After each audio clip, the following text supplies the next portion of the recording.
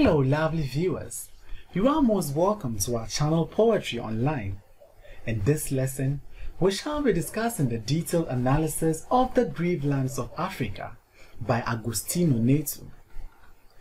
Kindly subscribe to our channel and press the bell icon to get updates on all our new videos. Once again, let us assure you of a very interesting discussion. Get ready for this lesson. The Grieved Lands of Africa is a poem written by Agostinho Neto. The poet was born in 1922 in the Bengo province of Angola. Agostinho Neto was a doctor, politician, and a poet. He was imprisoned because of his political view. During this period of imprisonment, he wrote many of his poems, which were later compiled in 1973 as Sacred Hope. The Grieved Lands of Africa was first written in Portuguese and was later translated to English. The Grieved Lands of Africa is a recollection of the pain, suffering, and the untold suffering and hardship that the African continent was made to go through as a result of the many years of slavery and colonization. Slavery was a big blow on the African continent, as millions of abled young men and women were forced to other parts of the world to satisfy their needs and desires at the expense of their homeland. As if this was not enough exploitation and injustice on Africa, colonization was later introduced in Africa. During this period, which lasted for more than 100 years, Europeans ruled over the lands of Africa and controlled all her resources. The title of the poem gives readers a hint on what is expected in the poem. Reference to the word lands is an indication that this injustice and exploitation was not done at a particular place or one spot, but this exploitation and injustice was done in the whole of Africa. Let's now take a deeper analysis of the lines contained in the poem. The Grieved Lands of Africa. In the tearful woes of ancient and modern slave, in the degrading sweat of impure dance, grieved. The poem is set in Africa, a continent that has suffered slavery and colonization. It begins on a sad and pessimistic manner. This stanza is a recollection of one of Africa's bitterest history, which has made the African continent and its land to grieve. Here, our poetic persona bemoans the pain, sorrow, and untold hardship Africans went through in the period of slavery. Africans were reduced to cheap commodities in the markets that can be sold and bought. This is what the poet makes reference to as degrading sweat.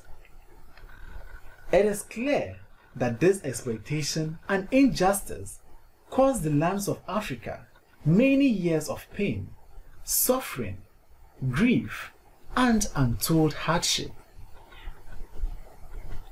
The Grieved Lands of Africa, in the infamous sensation of the stunning perfume of the flower, crushed in the forest by the wickedness of iron and fire, modernization, the Grieved Land.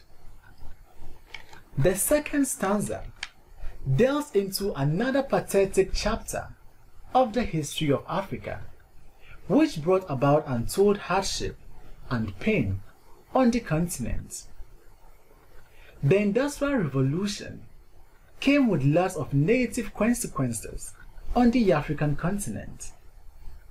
During this period, there was a mad rush by Europeans to partition, control, and possess territories in Africa, which led to the exploitation of the continent's natural resources to feed their industries, leaving the lands of Africa grieved.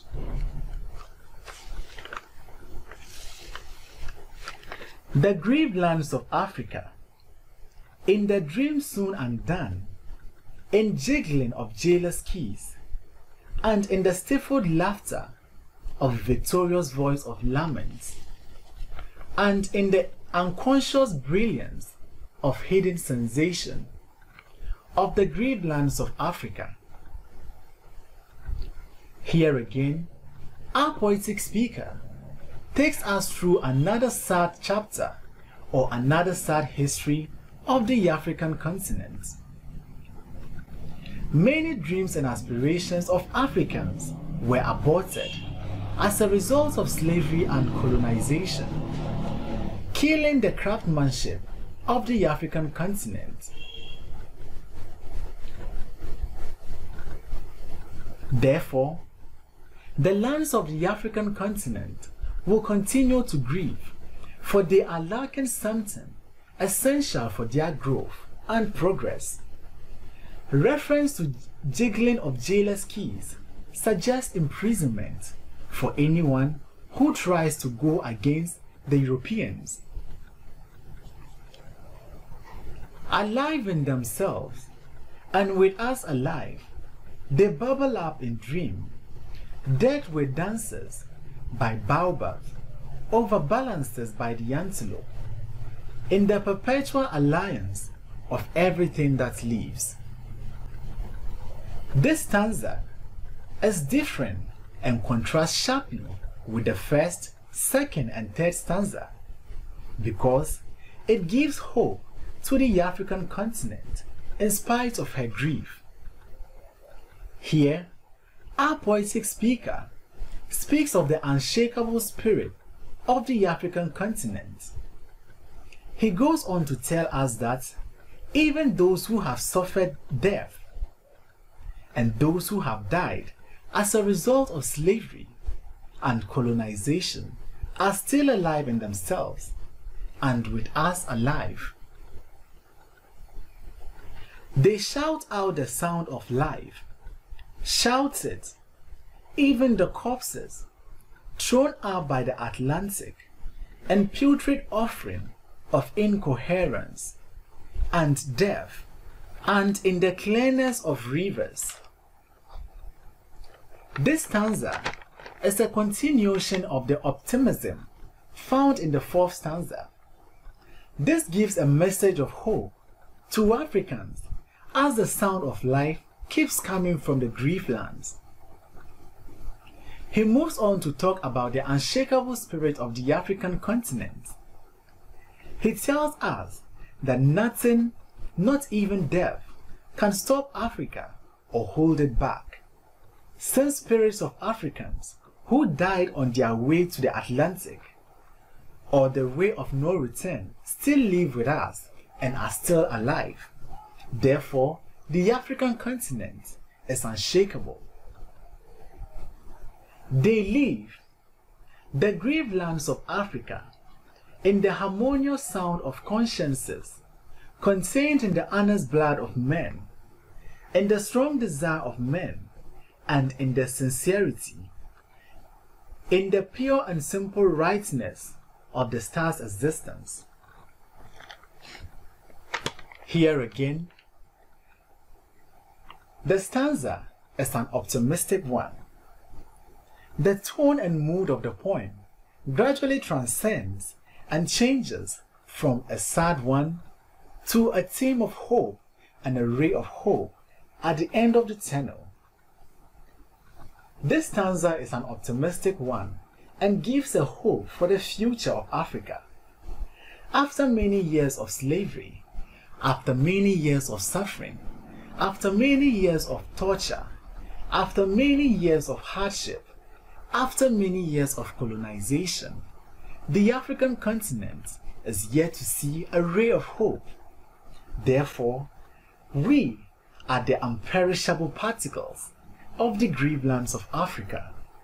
So long as we are alive, then the hope, the dreams of our forefathers will come to reality.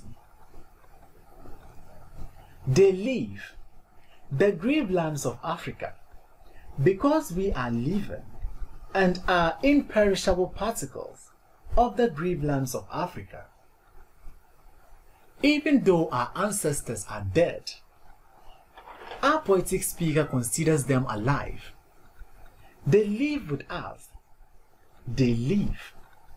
This last and concluding stanza, which is more or less like a closing remark, vehemently reaffirms the poet's strong conviction and the unshakable spirit of Africa.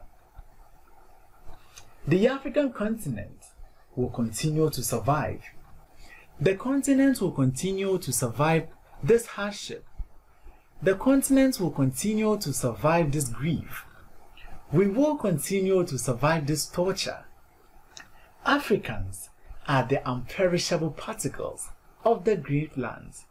Therefore, as long as there are people living in the African continent, then there is a hope for a better tomorrow, for the dreams of our forefathers, the dreams of those who died during colonization, the dreams of those who died through the shackles of slavery will come to a reality, since the imperishable particles will continue to march forward.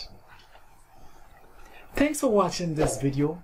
Please don't forget to like, comment, subscribe and share this video.